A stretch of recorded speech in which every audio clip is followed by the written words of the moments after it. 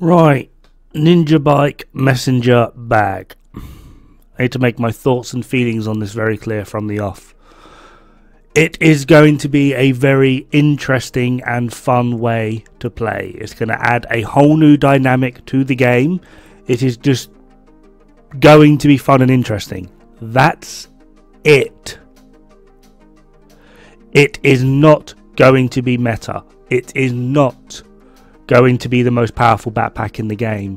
It is most likely not going to replace Memento in any way, shape or form. There are two reasons for this.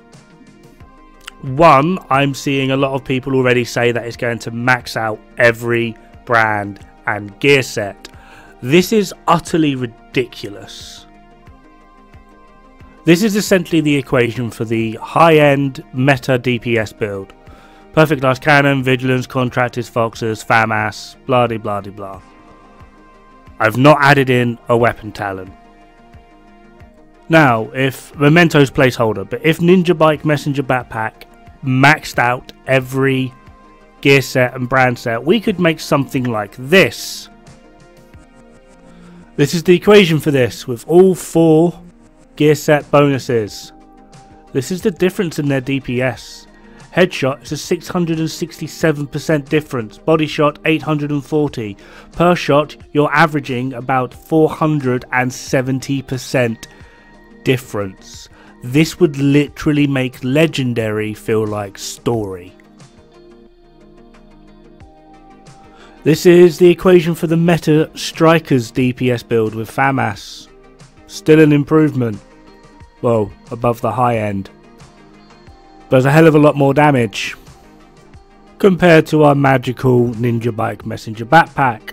Admittedly, it is closer, but headshots are still below by 357%, body shots 310, and although we've closed the gap shot per shot, we are still between 250 and 350% lower shot per shot. I very much doubt NinjaBike Messenger Backpack, will max out every set bonus. So you have to put one piece on and ta-da, away you go. That would be pure comedy. It would completely and utterly break the game, and I promise you now, if this is the case, I am stopping playing, because that is just beyond fucking ridiculous. It would actually be a joke. Yeah.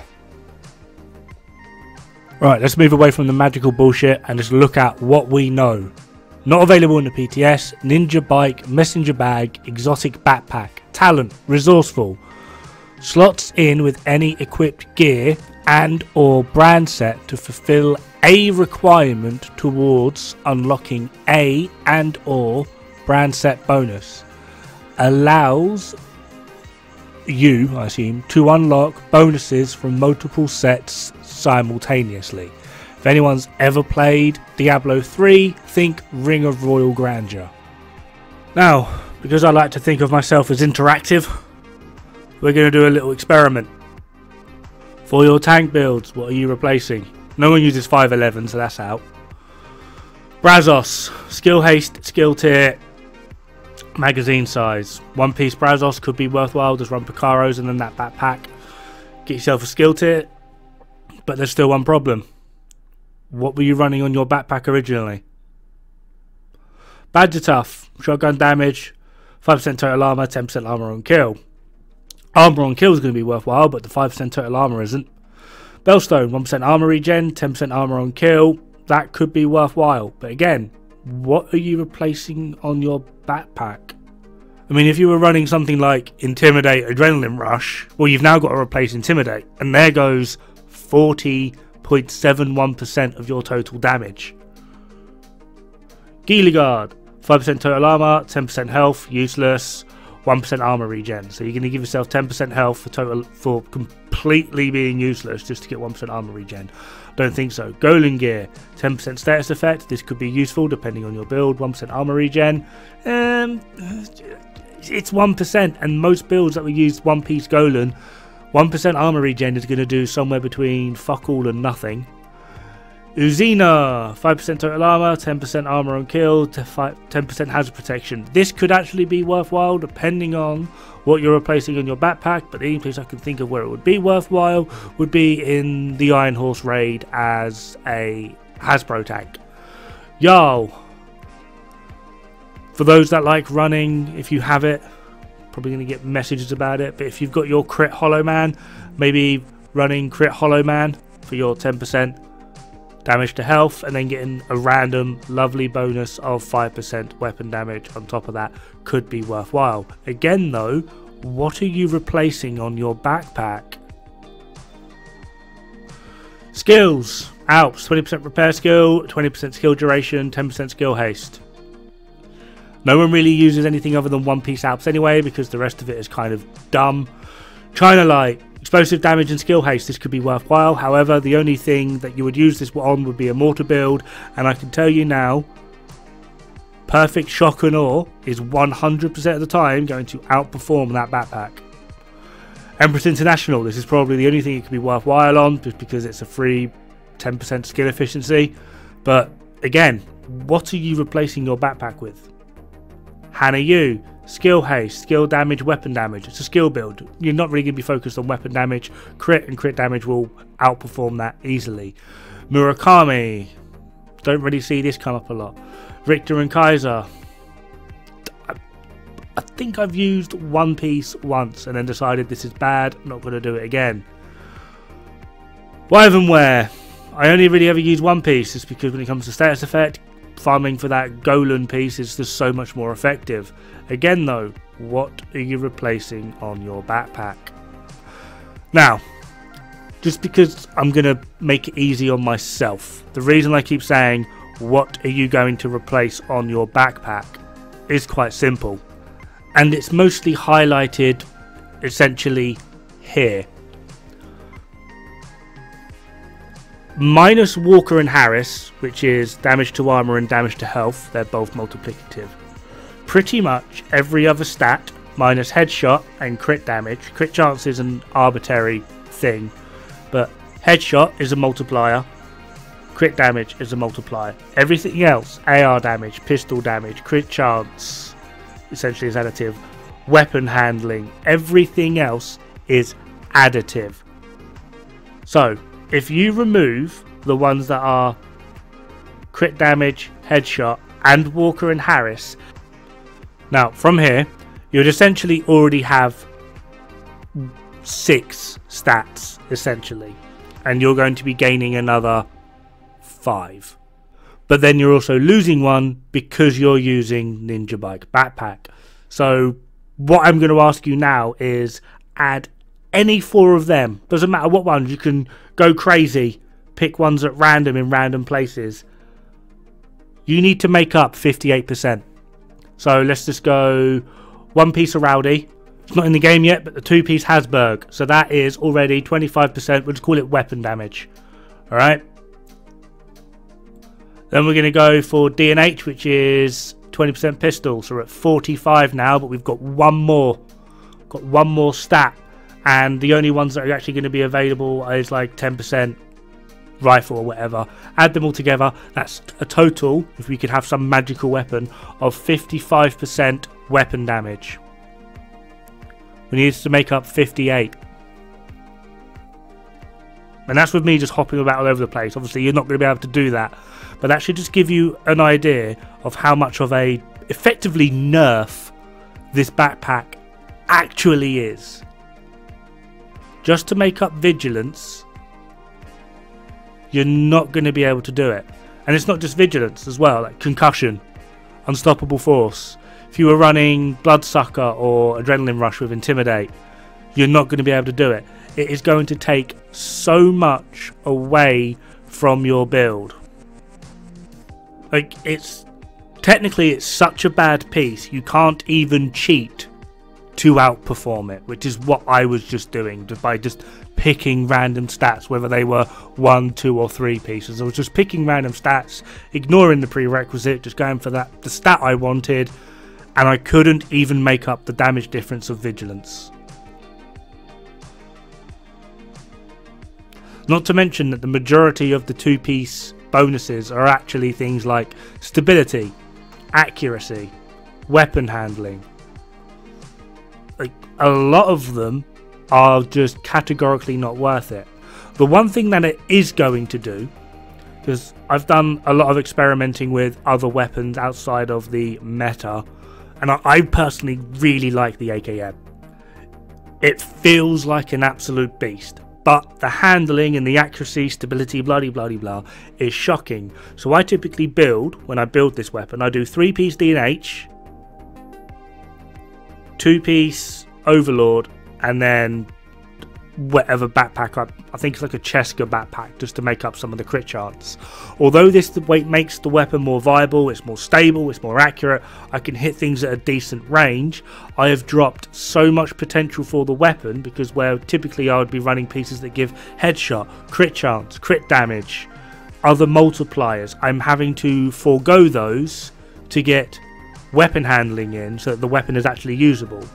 The only thing this backpack is going to do is that you can now run essentially what would be more considered the standard meta setups, but where you've got Contractor's Gloves, you would then have the 10% weapon handling as well. Where you've got Fox's Prayer, you'd have 20% accuracy as well. All it's going to do is going to keep everything in the same order of how powerful it is, but it's just going to squish them up slightly. The top end is still going to be the top end, and that's theoretically not actually going to move. It's just going to bring the bottom end up like 4 or 5% consecutively, like across the board.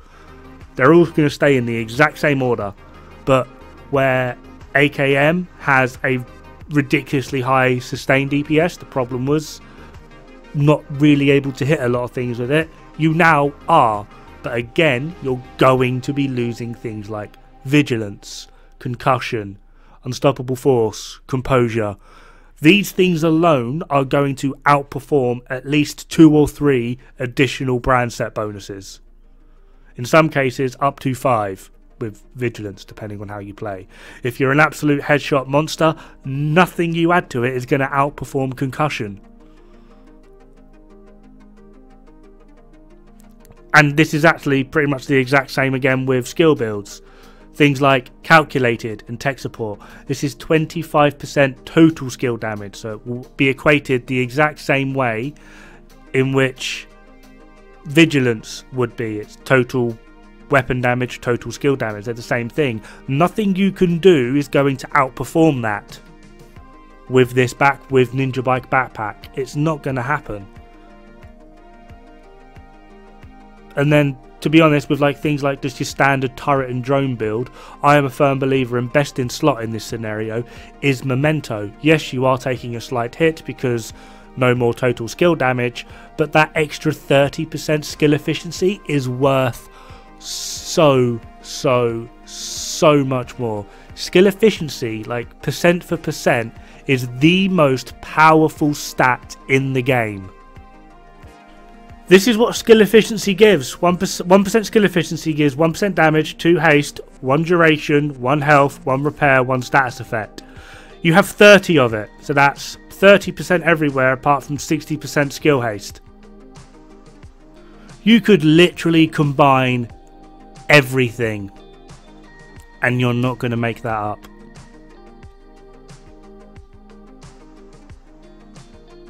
You're just not. Now, with all this being said, I do think that this backpack potentially could be viable on pure tank builds. We're talking Iron Horse Key Tank, Iron Horse Stagger Tank. However, this completely depends on what core and attribute roles this backpack comes with.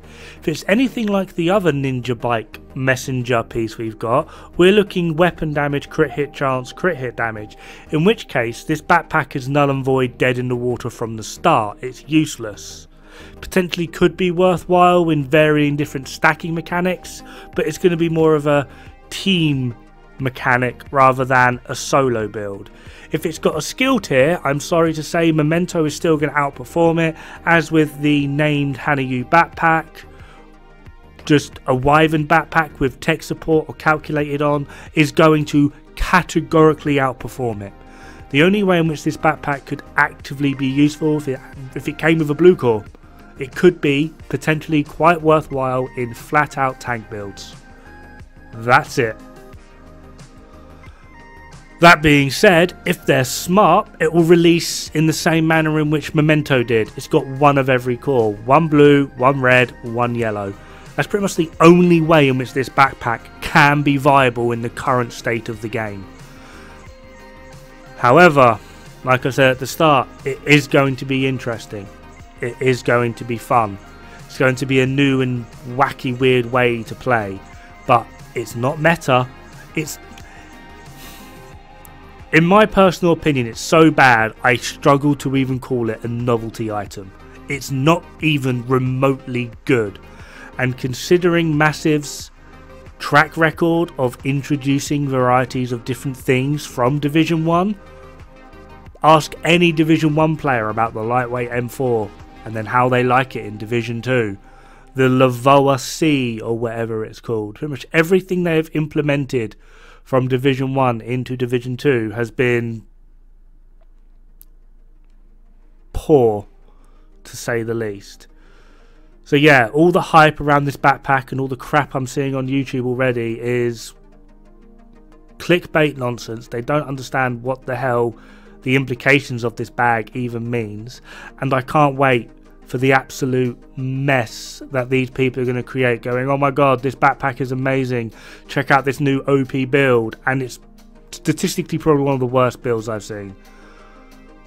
Like, again, presentation is key. If you're going to make a shit build, at least just call it a shit build. So yeah, the NinjaBike Messenger backpack is not good. It's not going to be good. The only way in which it can be even remotely viable is if it comes with one of each 3 cores. And maybe an interesting way of having it is it's got like 3 different styles. I don't know, maybe you can get one with like weapon damage, crit chance, crit damage, and another one that will come with like a skill tier and then 10% skill efficiency. That would be worthwhile. Or another one that comes with a blue core and then has pro and armor regen or something. That could maybe make it worthwhile and mix it up a little bit, but we're probably not going to get that. So yeah, I wouldn't get too hyped about the bag. It's probably going to be a mess. It's, from what we know of it so far, which is very little, but from what we do know of it so far, there should be no hype around this bag. It's categorically bad with the information we have. This may very much well change when the bag comes out. It might have 30% weapon damage on it, 2 armor cores worth of armor, and it might give 2 skill tiers, in which case, go nuts. Yeah, I'd agree then, but what's the chances of that happening? Until we know more, there's no point. In the meantime, have fun, good luck, don't die. It's bad for the health.